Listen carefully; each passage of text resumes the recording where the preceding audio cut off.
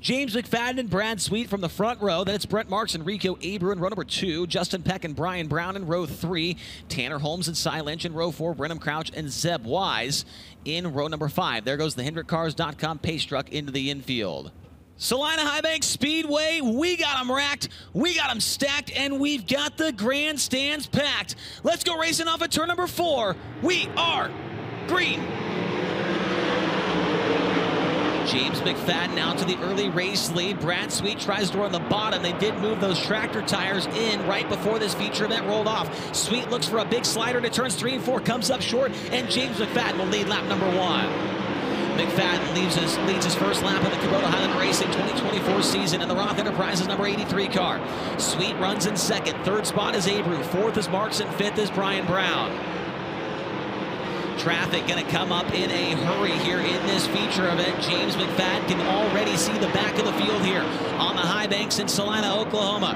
Brad Sweet just trying to maintain the pace of the 83 car till he gets to the back of the field. Most drivers finding a home around the top side of the racetrack here. Couple towards the middle of the field, running down low, including Zeb Wise, Brenham Crouch, Parker Price Miller, and Jacob Allen. There is Zeb Wise, and now there is James McFadden. Now about to be on the same straightaway as the back of the field. The first car he will encounter is the 52 of Blake Hahn. Traffic will certainly be the determining factor in who wins this race here tonight. Brad Sweet closing in maybe just slightly right there off of turn number 4. That time by Sweet about a 10th faster as far as the lap times go. Brad Sweet, the winner the last time 4:10s race at Salina Highbanks in 2018 with the Outlaws. Looks down to the inside, turns 3 and 4. Sweet might have found something on the bottom right there that time by. The last time by, it was actually McFadden now at the fastest lap of the top 2, but Rico in third was faster than both of your top 2 drivers. Abreu and Marks closing in on McFadden and Sweet. Traffic up the road now. Chase Park now the first car that McFadden will encounter. Here comes Brad Sweet off the bottom. The bottom of the racetrack in turn number 2 looks to be pretty good. McFadden now hits the deck in turns 3 and 4. Tries to hit the inside of the racetrack, and he does. McFadden now trying to size up your lap cars here, see what he can do. Goes to the bottom in 1 and 2, opens up the top lane. Here comes Brad Sweet. He takes the lead down the back straightaway. Brad Sweet takes the lead on lap number 9. And here comes Abreu now. Abreu looking underneath the McFadden for P2. James McFadden now coming back after the 49 car back into turn number 1. Sweet runs the bottom. He gets loose right there. McFadden with a run down the backstretch back to the outside of the Napa Auto Parts 49. Brad Sweet up the racetrack. McFadden crosses him up, and McFadden takes the lead back across the line. James McFadden back to the top spot, hits the bottom real nice right there in 1 and 2, and pulls away a little bit from Brad Sweet. What a corner right there from McFadden. Now Sweet, he gets into him. They get together. McFadden flips out of the ballpark at turn 4. The wing flies off, and he is out there in the cow pasture. James McFadden, after contact with Brad Sweet, has flown off the racetrack, and McFadden is climbing out of the race car, and that is a great sign to see as James McFadden has climbed from the Roth Enterprises number 83 car and is talking to safety officials outside the racetrack in turn number 4. The former teammates with Casey Kahne Racing with Mike Curb get together, racing for the top spot in turns 3 and 4, and McFadden is taking a seat right there on the banking outside the 4th corner. You see high limit racing officials are speaking with him, and there is what is left of that Roth Enterprises number 83 car, and his stretch of top 10s in a row will come to an end here tonight at Salina Highbanks Speedway. We just hope that McFadden is okay. We did see him climb from the car.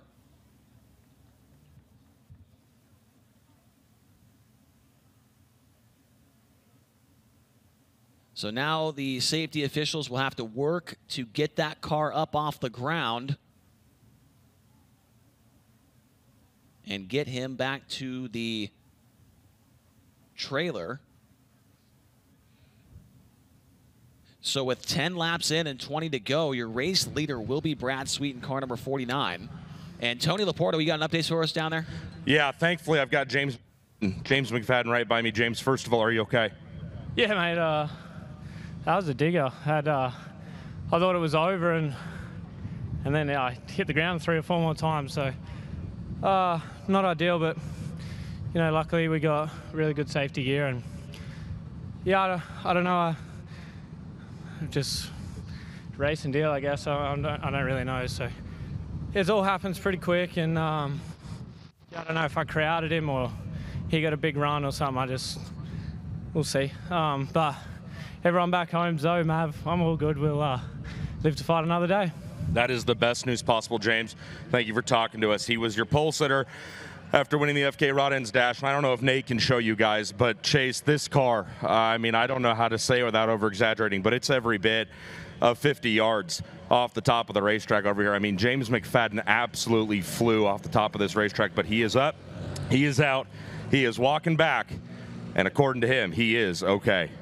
Yeah, that car flew in the air for a long time before it actually touched the ground when he left the surface over there in turn number 4. We're going to see a replay here from Flow Racing.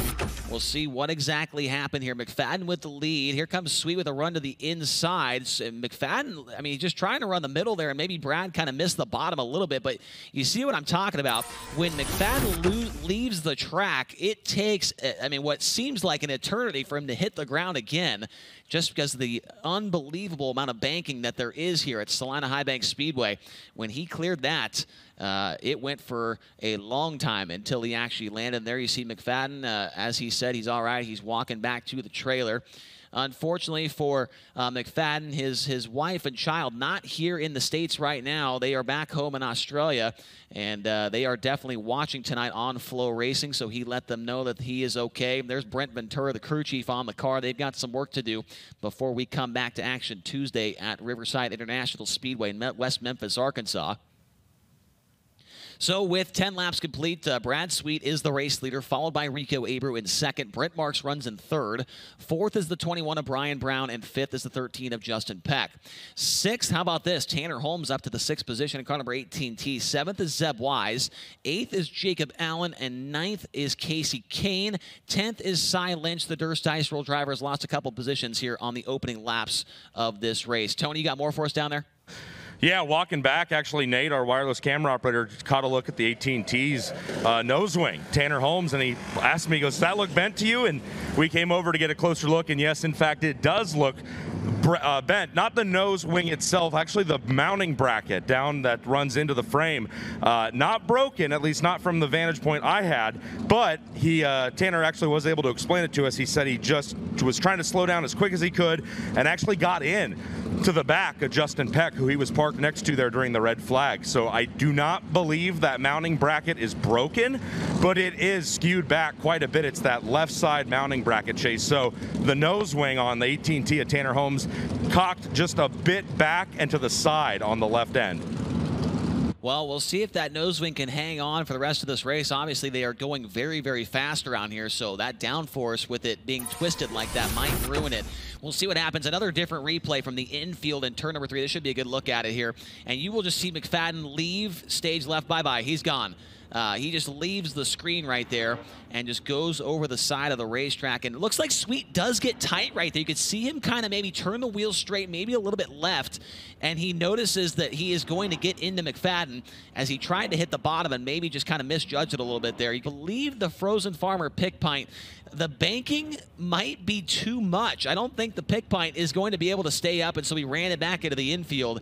And so drivers will have to just do normal, pick their lanes normal. Is that right, Tony? Yeah, that's exactly what Kubota High Limit Racing official Cody Hewson just told me. He went up there on the front straightaway to try to set up the Frozen Farmer pick pint, and it was toppling over every time he tried to get it set up. So that hopefully shows folks a bit of a visual representation as to how banked this place really is, even on the straightaways.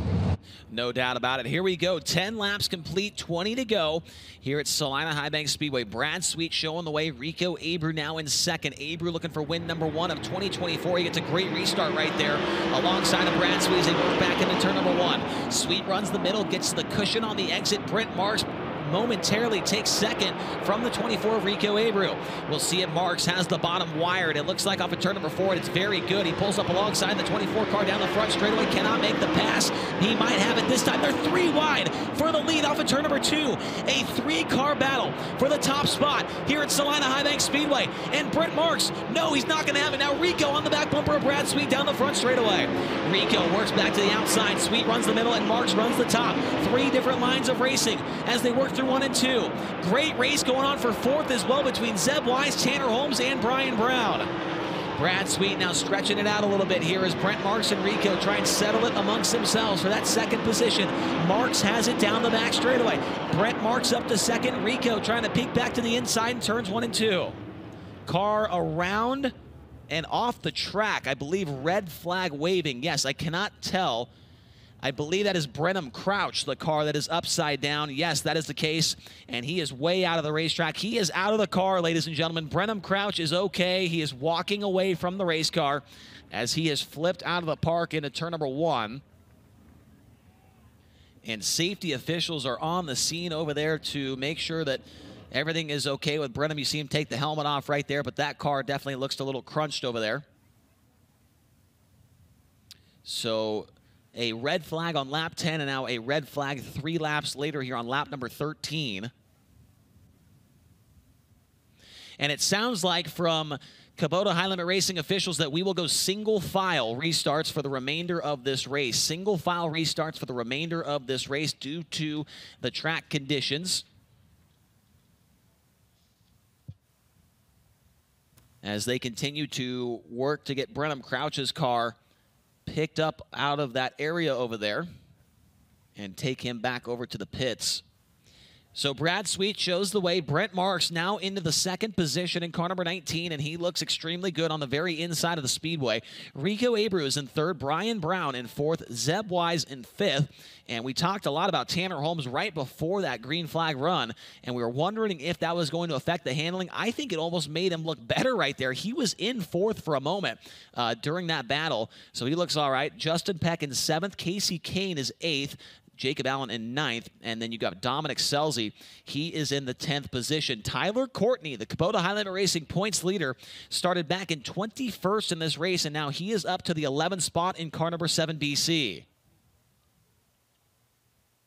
Corey Day, the winner of the Winners Performance B-Main, is up to 15th after starting back in 19th. So those 2 drivers, Tyler Courtney and Corey Day, 1st and 3rd in points, trying to make their way forward. Sunshine looks pretty solid so far in this one.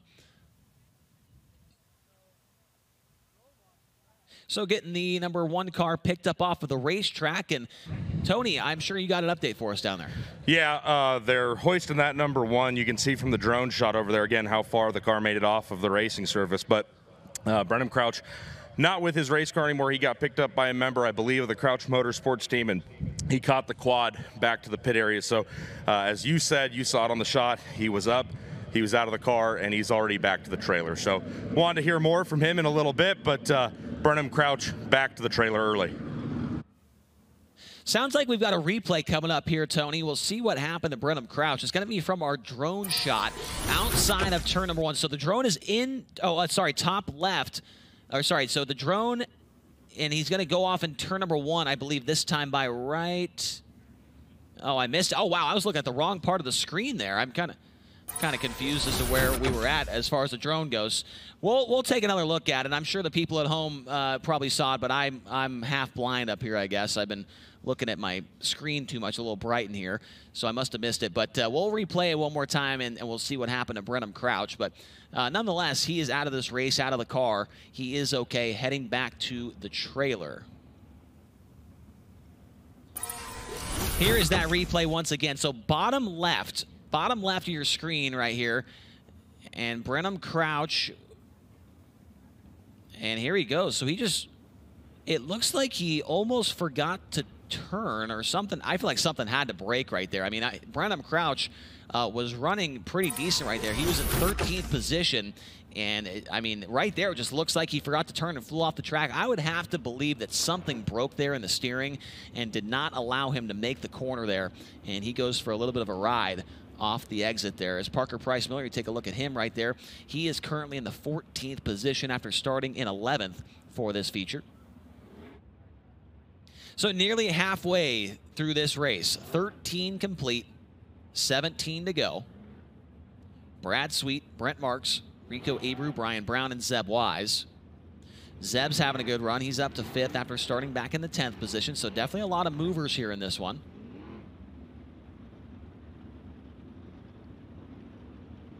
making sure our lineup is correct, and it is. So the HendrickCars.com pace truck will pull off the racetrack into the infield. We will go green next time by here at Salina Highbanks Speedway.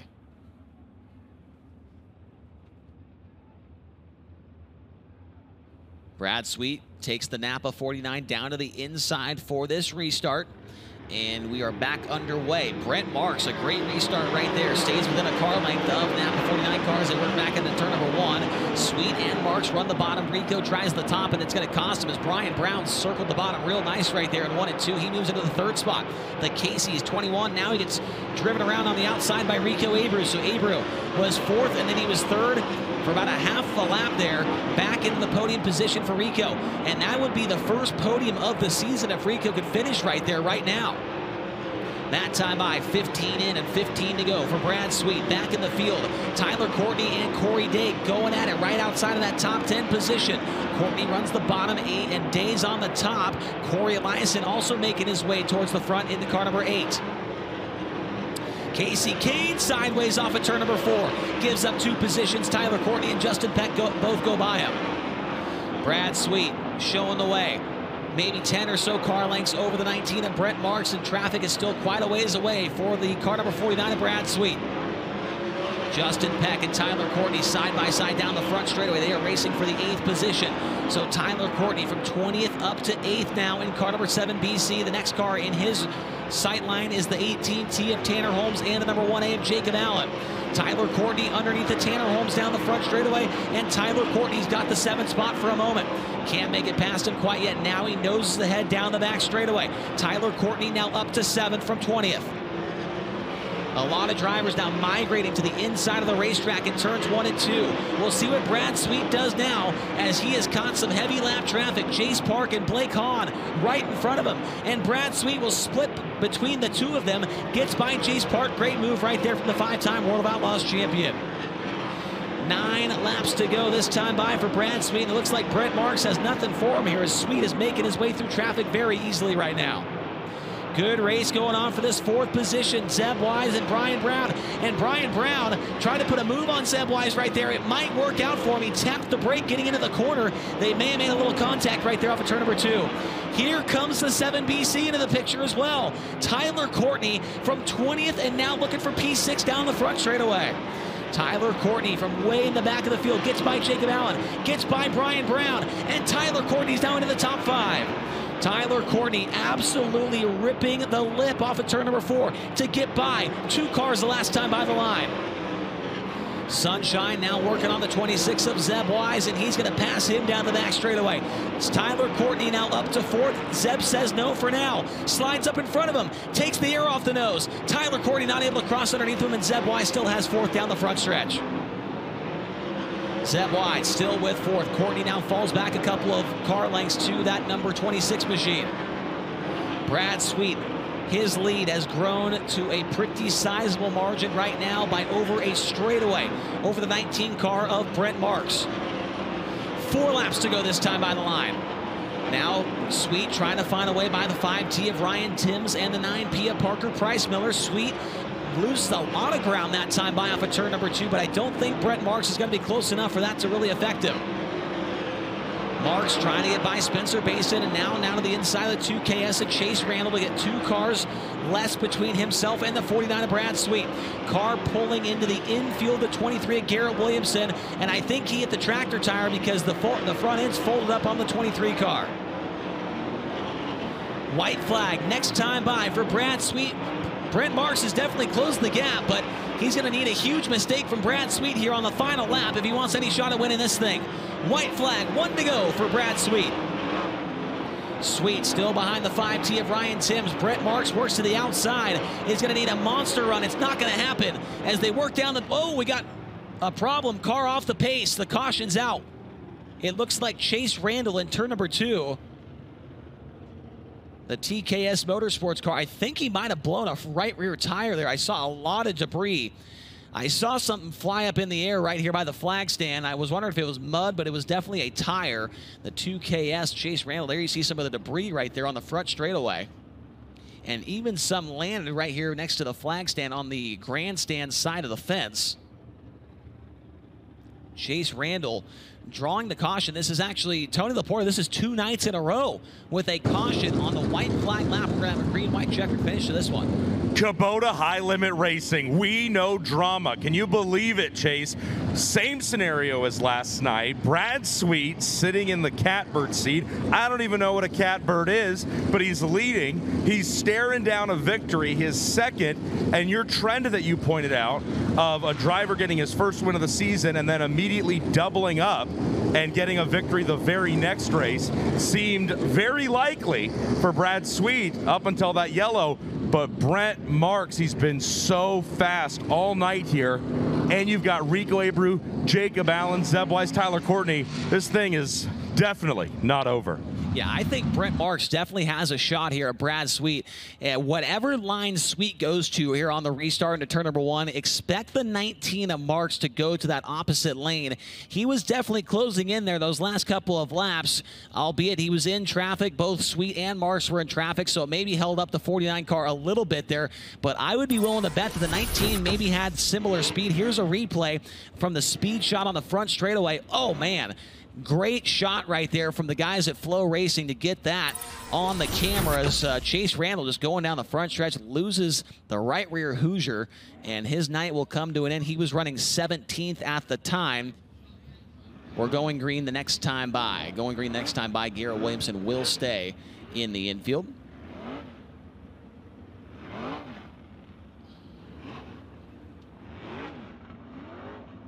So a green-white checkered finish to end the Salina Highbanks Speedway race here with Kubota High Limit Racing.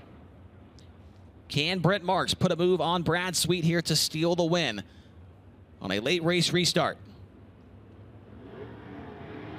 Green flag comes back out. Marks does get a good start. Where does he go into turn number 1? Sweet goes to the bottom, and Marks immediately to the top.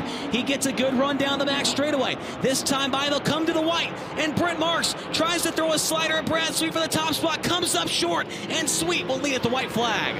Brent Marks gave it all he had right there, but came up short. A close call for Sweet as he nearly caught the right rear tire of the M&M Painting and Construction number 19. Off of turn number 4, Brad Sweet, 2 in a row with Kubota High Limit Racing. Brent Marks second, Rico Abreu third, fourth goes to Jacob Allen, and fifth from 21st, Tyler Courtney inside the top 5. Wowzers, good stuff there at the end. Brent Marks made it very interesting, tried all he could to get by the 5-time World of Outlaws champion. Came up just a little bit short on that slider, and he will end up with a second-place result here tonight at the Salina Highbanks Speedway. Whiskey Myers, victory lane is where we find the big cat, Brad Sweet, back-to-back nights. Ladies and gentlemen, he's your winner. Brad Sweet climbs on top of the wing, and he'll make his way down here in Whiskey Myers victory lane to come talk to us. So, Brad, crazy trend. When you win with Kubota High Limit Racing, it seems like you're in a pretty good spot to go back-to-back, and that's exactly what you've done. First of all, tell me about the pace of that race. Yeah, first thing I want to say is sorry to James McFadden there. You never like to run into a guy when you're racing for the lead. I had a good car, and honestly, I guess misjudged him, because I just flat ran into him. So apologies to him. I never want to race another, especially a friend of mine. But anyway, Napa Auto Parts car was really good. I was honestly biding my time there with James and trying to figure out the lines to get through lap traffic. It was just tricky, and then the bottom kind of came in down here in 1 and 2. So Brent showed me that, and I just kind of, when you're the leader, sometimes you just don't know where to be. So tried to move around and tried to find the right lines, and 2 nights in a row the yellow comes out on the white flag. I don't know if it's good or bad because you never know what lead you have or whatnot, but yeah, these guys, they really turned it around. We were struggling there for a few races, and right now I feel like the car's phenomenal and it gets better throughout the race. So whatever they figured out, I'm excited and looking forward to the next few races. You hit the nail on the head. Yellow flag comes out 2 nights in a row now while you're leading and you've seen the white flag. So I got to ask, what goes through your mind? How do you decide where to put your car when that green-white checkered comes out? I try to stay really calm and just try to really pay attention. You're racing through the run, so you kind of know where the lap cars, had made speed. I definitely knew I was faster. It was clear to me that I was faster in 3 and 4 on the top. I could really make some speed up there, but 1 and 2 is a little confusing, right? You don't know, how good the bottom's going to be on the restart, and a guy could build momentum, especially for a 2-lap run. So I just try my best. I obviously saw the slider come across me over there, and luckily I'd entered with enough speed to clear it, and that made me feel a little better because I knew I came to the white with some good speed, and just try to protect and hit the bottom the best I could and make one last lap. So just like I said, it was a good win. Hated we got into James, but want to say hi to my wife and daughter back home. Savvy's watching, so I didn't say hi last night, got in trouble. But thanks to all the fans for coming out and supporting us. It's a lot of fun racing here at Salina. You got a great crowd here. And last question, you get to choose where $1,000 goes, as you are a high roller who scored a victory here in 2024. You told us last night, I feel like you might be sticking with it. Where's that $1,000 going tonight? Yeah, I think I'm going to stick with the Shriners Hospital. So we'll keep donating to them hopefully all year long. Well, as a fellow Shriners patient, that's pretty cool, Brad. Ladies and gentlemen, back-to-back jacks for the big cat, Brad Sweet. Back-to-back jacks for Brad Sweet, back-to-back trips to the podium for this driver right here, Brent Marks. I know you'd rather be standing up there on the top step of the podium in Whiskey Myers victory lane. You had a great shot at it. Tell me about those last couple laps battling with Brad. Yeah, I gave it my all there at the end, and we just lost a little bit too much air pressure in the left rear under those couple red flags, and once we got rolling, I was just banging the framer off the track really hard on entry, and got a run on him down the backstretch there, and I felt like that was my only opportunity. So I drove it in really hard into 3, but it was just shearing across the track on me there, and I just wasn't able to get up quick enough to get in front of Brad there. So guys are really good, and to finish second to Brad is definitely we're doing something right. So I'm really proud of this whole team. They're just working very hard to get our car better, and we're not, I feel like we're about a 4th to 6th place car, and, we need to be top 3 every night to contend for this championship. And tonight it was a step in the right direction, and with the changes that we've made. And I'm just looking forward to, what the future holds. So, just want to thank all the fans for coming out tonight and showing the support for our series. And, it was great to see packed house here at Salina, and it's been a while since I've been here. I was here back in 2018 with the Outlaws, and had a blast here again tonight. So hopefully we get to come back next year. And just want to thank all our partners on Murray Marks Motorsports car, McGrewBid.com, M&M Painting Construction, Alan Murray and his family, Baps Paints, Livewire Customs, Fredericksburg Eagle Hotel. Everybody that pours their heart and soul into this team. I just really appreciate it.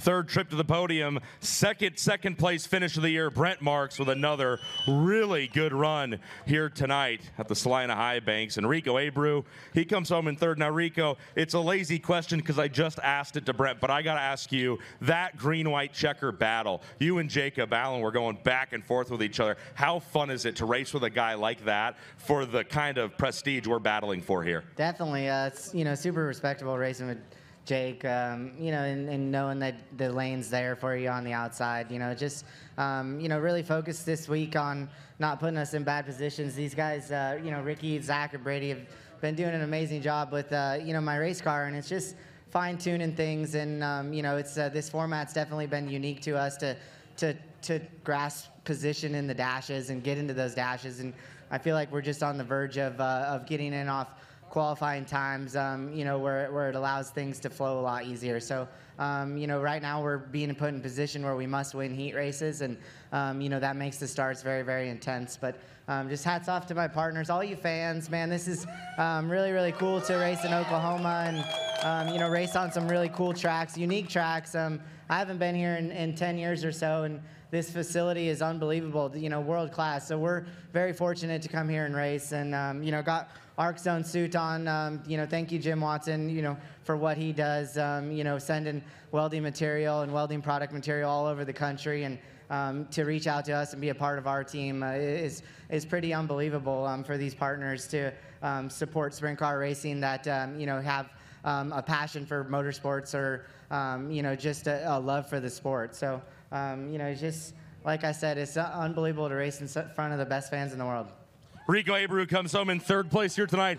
And let's show these fans off a little bit as we get ready to wrap up here on the Salina Highbanks. Rico said it, Chase. This place is a world-class facility, and the fans showed up here tonight. You could hear them cheering the drivers on during the interviews. You could hear them cheering them on during that race. It was such good action out there for $12,000 to win. Brad Sweet gets the job done. He continues that trend you talked about of going back-to-back after scoring his first win of the season.